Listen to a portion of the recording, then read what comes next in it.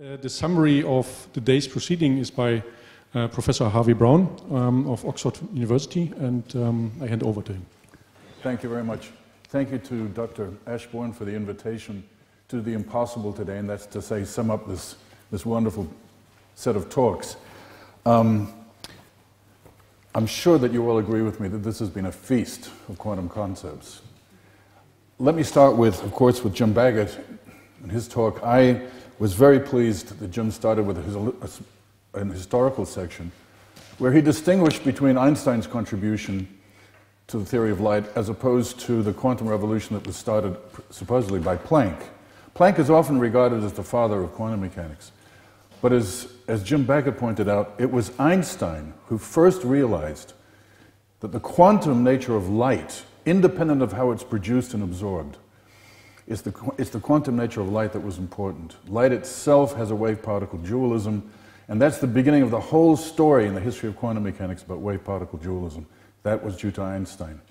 Now, coming to the essential mystery of quantum mechanics, I have been struggling myself professionally with the foundations of quantum mechanics for well over 40 years.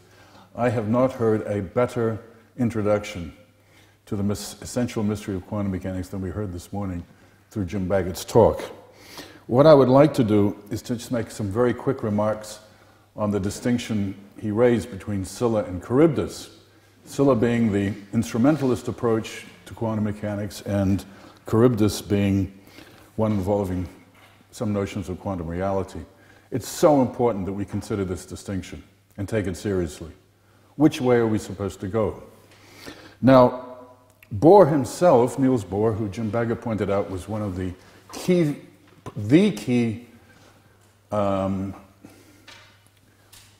developers or articulators, if you like, of the Copenhagen interpretation. Bohr, of course, was extremely famous and widely admired for his original quantum theory of the atom. This was before we fully understood wave functions and the Schrödinger equation and all the rest of it.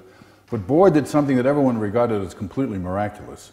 He introduced a completely incoherent theory which described for the first time quantitatively the structure of the hydrogen atom and the way that it radiated and absorbed radiation and so on. So he was a giant, almost magical figure in the field at the time, hugely influential through his Copenhagen Institute.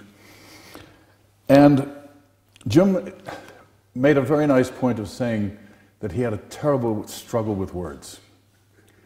He tried so hard to articulate his theory of complementarity. And sometimes I say to my students, a good idea should be robust under language. It shouldn't depend too much on exactly the way you say it.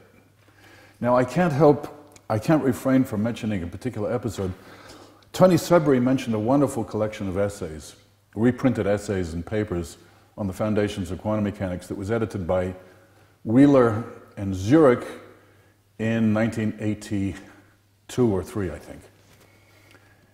In this collection of essays, they reprinted Bohr's famous reply to the Einstein-Podolsky-Rosen argument, which was trying to show that the standard interpretation, the Copenhagen interpretation of quantum mechanics is incomplete. Now, this original paper was published by Bohr in Physical Review, famous journal in physics, and when it was reproduced in the volume, 2 of the pages were accidentally interchanged. And miraculously, grammatically, it worked. And it took many of us who've spent a great deal of our lives, probably too much, trying to understand Bohr's writings and reading his writings. It took us a long time to realize this mistake was made.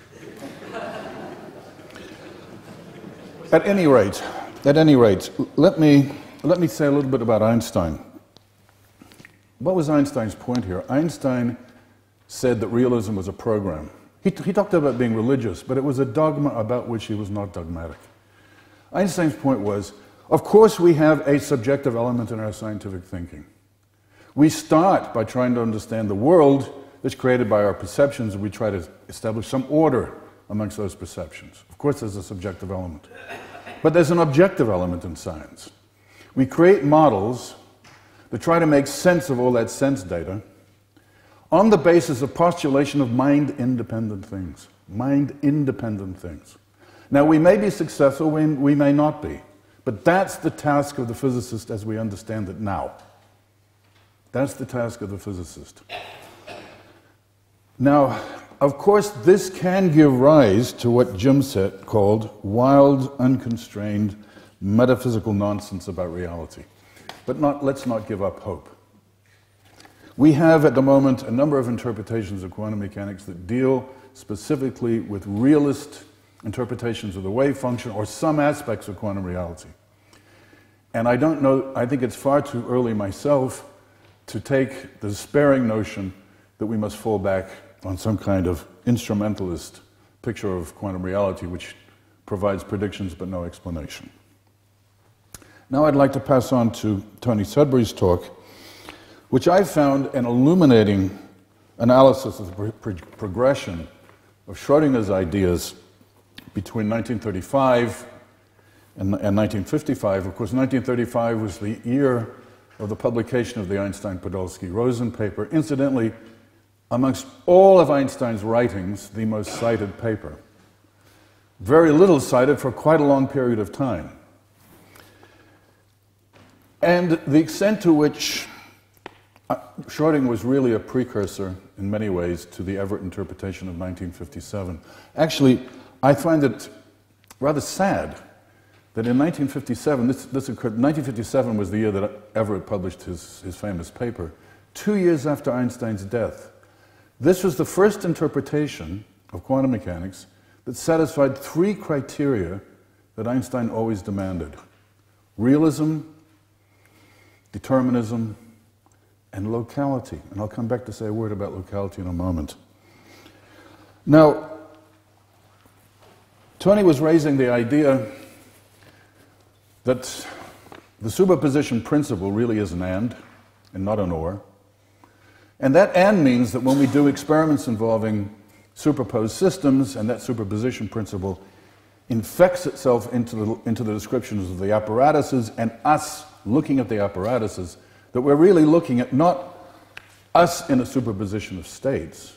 What we're really talking about is a superposition of us's. That's what Everett's insight. This is not a superposition. This is not a state of a cat that's in a superposition and dead and alive. Once we understand the role of decoherence, what this really means is it is a pluralistic, it is a superposition of different cats, one alive and one dead. Now the question arises, how seriously to take this? You have to swallow hard to follow Everett. You have to swallow very hard. This is a tremendous multiplicity of worlds suddenly opening up before you. And Tony Sudbury raised the interesting question as to degrees of reality. Now, from a God's eye point of view, you see these experiments taking place in different branches of the universe, and these branches themselves branching as a result of the superposition principle, producing these decoherent worlds within a universe, a single universe. Now, Tony regards that as a kind of a pale notion of reality, because ultimate reality has to do with us. And Tony wants to put the subject back into physics. And he's not alone here. There's another very recent interpretation of quantum mechanics, very, very different in style, called cubism, which is a short version of quantum Bayesianism, which likewise claims that quantum mechanics is forcing us to do something that for 2,000 years we've been neglecting, and that is to put the self or the subject back into physics. My own view about this, I'm a little bit skeptical because I always think of what Bell called the great enterprise. The great enterprise is to explain the world.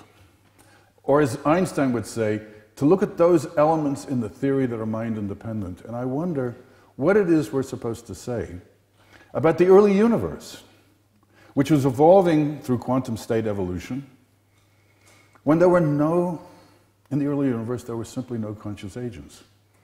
What was happening? Surely it wasn't just pale. So I'm just going to leave that comment there.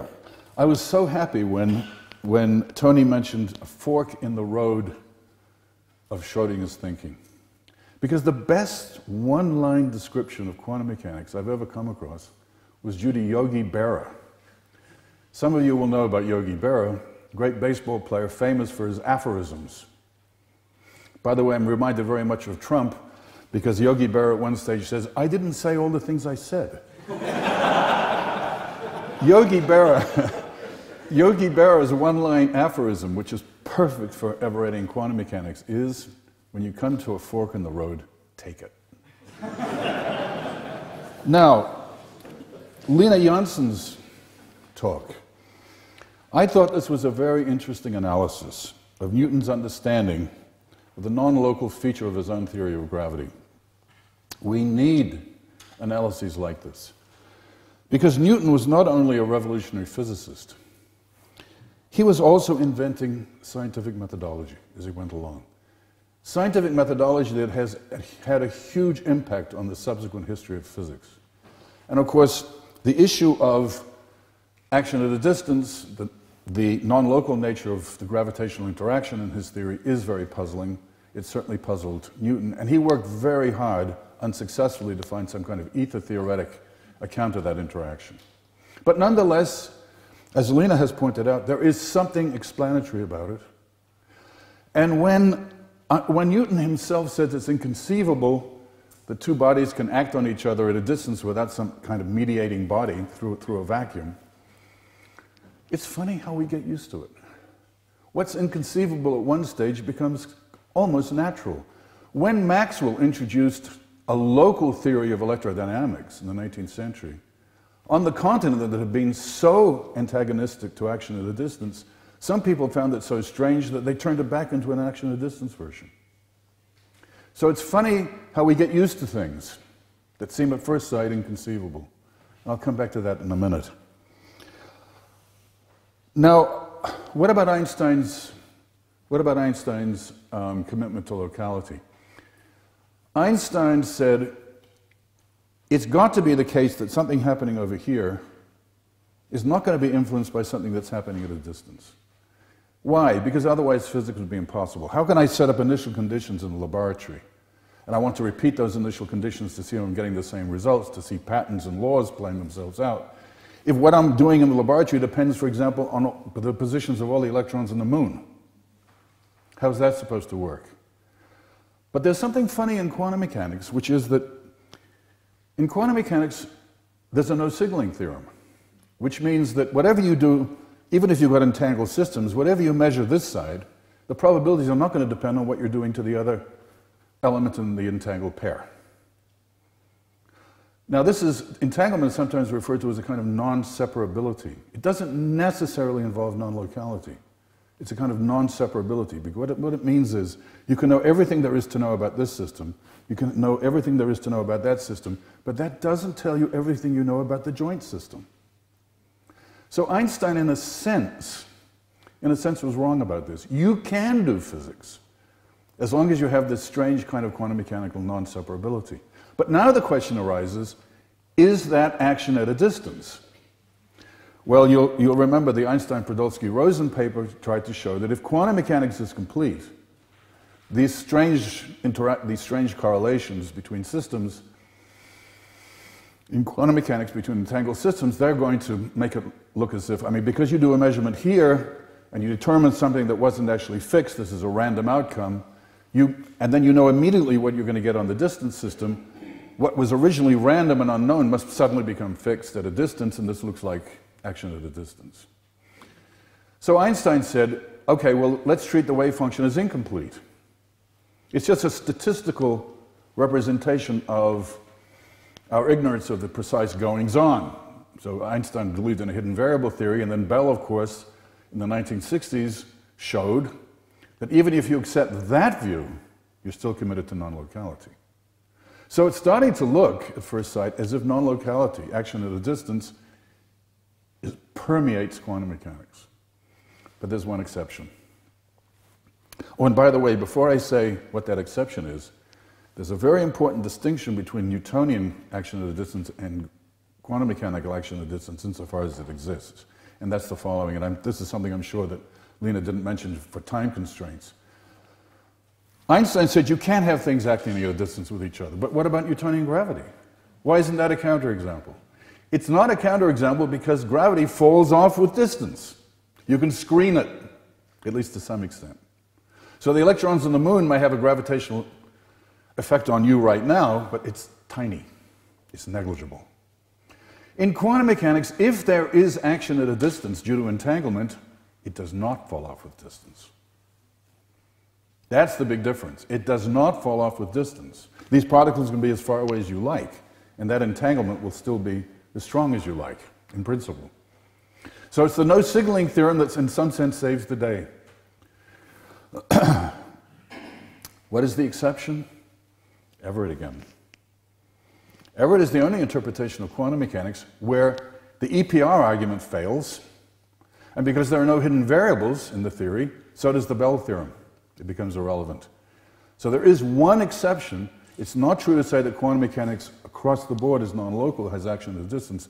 The Everett theory does not. To show this takes a bit of doing. Now finally to Richard David, who pointed out that in the Everett interpretation, probability really is the key conceptual conundrum. And I think this is absolutely right. A lot of people balk at the Everett picture because it's so, I mean, its realism is just, the prolific number of worlds that are happening all the time just seems absolutely unbelievable. But I think we have to remind ourselves again, Newton thought that action at a distance was inconceivable. It later became convention. What about Copernicus? Copernicus, who believed that the Earth was in motion, that doesn't really mean very much because motion is purely relative. Who cares whether you put your coordinate system on the sun with respect to which the Earth is moving, or whether you put your coordinate system on the Earth with respect to which the sun is moving? Who cares? The real point was, if the Earth is moving around the sun, if it's moving with respect to the stars, then in the course of a year we should see stellar parallax. We should see the stars moving amongst themselves. In the same way that when you drive past a forest, you see the position of trees move amongst themselves. We don't see it. Well, what was the obvious explanation? The universe is vast. The stars are huge, at a huge distance from us. That must have been inconceivable initially, but we got used to it. So whatever it is saying is, Copernicus was right, but the world is even bigger. Maybe we should get used to it. Maybe not. However, the issue of probability, and here, this really is difficult. We face two problems. What does it mean to talk about probabilities for events when everything that can happen does happen, according to quantum mechanics? What does that even mean? How can I bet more on one outcome rather than another when they both are going to happen? What does that mean? That's the so-called incoherence problem. And then there's the question that Richard addressed himself to in more detail about once you get over that hurdle and you can somehow tell yourself that it's rational to bet in some way, even though you have this strange ontology, this strange multiplicity of worlds, then the question is, what probabilities do you assign? Now, in general, you're going to make a terrible mistake if you assign equal probabilities. And here, there's a lot of debate. And Richard mentioned the Deutsch-Wallace theorem, and then the Sebens and Carroll argument. In relation to the latter, there's a lot I could say here, but just in relation to the latter, the idea of there's a kind of an epistemic condition that you mentioned, Richard, which essentially is related to something like the probabilities that I'm looking at right now will not depend in an alarming way on the nature of the environment. This reminds me a lot of the no-signaling theorem. And we've known for a long time, particularly through the very early work of George Svetlichny, that in quantum mechanics, if you start with the claim that there's a no-signaling theorem, you can then derive the Bohr rule. So I think it's a modern version of this old argument. But the problem with this is we know that there are going to be branches in Everett where the Bohr rule fails. We know that. What are the agents in those branches, insofar as they can even exist? What are they going to say? Are they going to buy this argument? If the Bohr rule fails, there could be actions at a distance occurring through entanglement. So what are they going to say in this case? I'm not sure that they're going to buy the assumptions of the Sebens-Carroll At any rate, at the very end of your talk, you raised this very interesting question about, are we looking in quantum mechanics at a shift in the character of physics? In rather the way that when Newton was developing his theory, we did see a shift in the way that we thought scientifically. Are we seeing that today? I think that's a fascinating question. I'm skeptical, but I like to think I'm a little bit open-minded about this. But I thought it was a very interesting question. Well, some of you, I wonder if some of you were relieved to descend from the rarefied atmosphere of quantum reality to the no-nonsense arena of quantum technologies. What a wonderful talk. It was fascinating.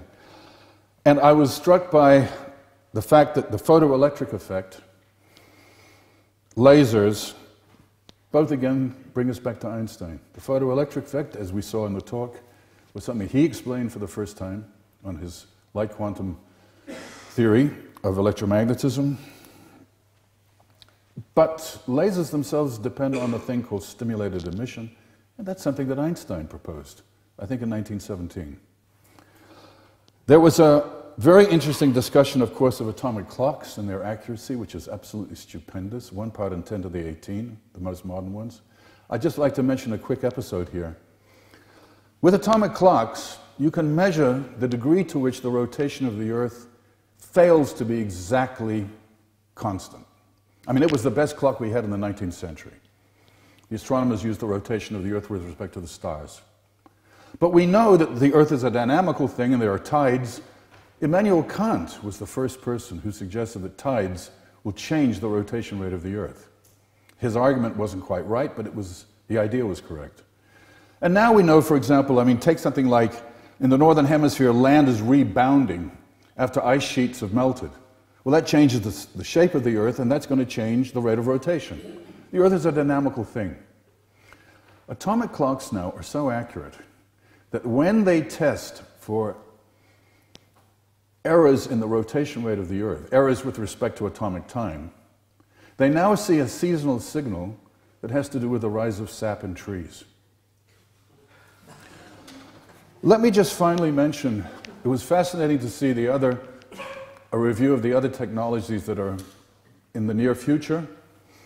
But let me just finish very quickly by mentioning the issue of one of the great success stories of quantum mechanics that wasn't really mentioned very much today, stability of matter.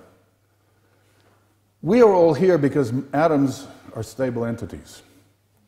And when, for example, we take a glass of water, 2 glasses of water, and we pour them together, we get nothing more exciting than a doubling of the volume of water with a tiny, tiny, tiny negligible release of energy. Why isn't it stupendous? If you look at the physics, and in particular the nature of the Coulomb interaction between electrons and nuclei, and nuclei, it's very, very unclear why, when you mix 2 equal volumes of water together, you shouldn't get an enormous explosion. It's very unclear. Quantum mechanics explains the stability of single atoms essentially because a wave function is like a fluid or a rubber ball. If you squeeze it, it requires an energy, it means an energy cost. I can't tell you exactly why that solves the problem of stability, but it does. The understanding of bulk matter, the stability of bulk matter, really only occurred in the 1960s, largely through the work of Freeman Dyson. This was only fully established in the 1960s, that matter is stable in this important sense of being able to be mixed together and not produce explosions.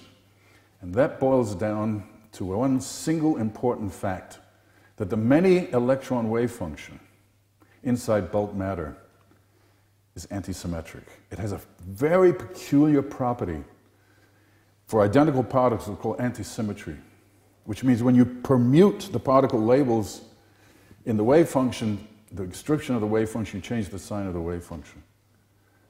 Who ordered that? How do you understand this if quantum mechanics is mere information? Surely it's telling us there's something real about this object. And there I'll leave it.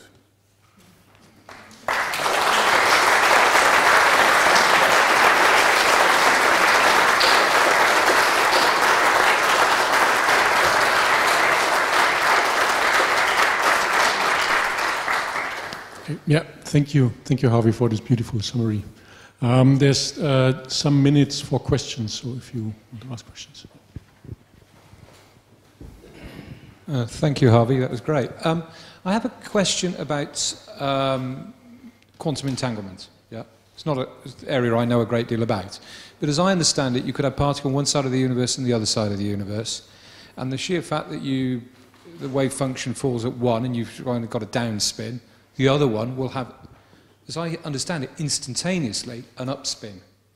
I can accept that this may not be used for information travel, but I'm in danger of mixing up two theories that don't mix very well, because I also hear that the term simultaneous in relativistic terms is not an absolute term. It's different for different people. So how can two quantum entanglement particles have an instantaneous effect when that... Yeah, that's a very, very good question. If you think of the wave function as being something real, and the quantum description is complete, so for example, you take the fundamental assumptions of Einstein, Podolsky, and Rosen in 1935, they're the same as the Copenhagen interpretation, then what you do over here is going to collapse the wave function over there, in the case of an entangled state with measurements occurring here. That is an action at a distance. As you say, it picks out a privileged simultaneity relation. That is hopelessly inconsistent with special relativity. You cannot, there's no way of reconciling that in any satisfactory way with Einstein's special theory of relativity, so you're dead right. Okay. Step in Everett. Step in any theory that doesn't have a collapse mechanism. De Broglie-Bohm pilot wave theory and Everett. There's no collapse, so it's not so clear now exactly if there is any kind of fundamental, well, in the case of de Broglie-Bohm, at the level of the hidden variables in this theory, these hypothetical particles that trace out definite positions and so on in space, they do talk to each other at a distance. So they pick out a privileged frame also. That's inconsistent with special relativity, but now there's a subtlety. You don't control these things. You don't see them at the phenomenological level. At the phenomenological level, you've got the no-signaling theorem. So now, is this inconsistent with special relativity? Well, it depends on how you define special relativity. Does it apply all the way down to the hidden variables? Debatable. So there's various views on this. But you're absolutely right. If the collapse of the wave function is a real process, it's inconsistent with special relativity. Thank you. Prima facie. Yeah, I'm down here. Hello. Could you just say something more about non-separability? Right. That concept. Right. If you think, for example, if you think you've got two systems that are entangled, and they move apart, say, doesn't matter how far. There's a wave function that describes the joint system. Okay? It is not a product of a wave function for that system and a wave function for that system. Okay? They don't have wave functions anymore. This is a point that Tony made. They've lost their quantum states in some sense. They're not what physicists call pure states anymore. Of course, you can describe them, you can describe an object to them that once you know what that mathematical object, you can predict all of the probabilities for any kinds of measurements you do there. That's called the reduced density matrix. Okay? So if I take the reduced density matrix here and I take the reduced density matrix here, it gives me all the information I need to know about future experiments on these two systems. But it loses sight of possible correlations between the two systems. And that information is in the original entangled wave function. And how does that relate to non-localization? Well, it just means the following, that this system and this system are describing their states as only part of the story. I need to have the totality to get the full picture. So in a sense, these systems are non-separable. The total description is a kind of a holistic thing. The whole is greater than the sum of the parts, another way of putting it. Yeah. You can't get the information just by looking locally. There's going to be a loss of information just by looking at local events, as it were. You have to have this more global, holistic picture. That's non-separability. Now, the interesting question in quantum mechanics is, does it necessarily mean some kind of action at a distance? And this is debatable. Okay, so I know there's still plenty of questions, but we have to be out of this room at 5 sharp. So I would like to close it at this point. Sorry for not asking questions, but I guess we will not be able to resolve the questions of quantum mechanics today. So I would like to thank all the speakers of today again, and I would also like to thank all of you for the interest, for your interest in this, very fascinating, I think, important topic. So thank you very much.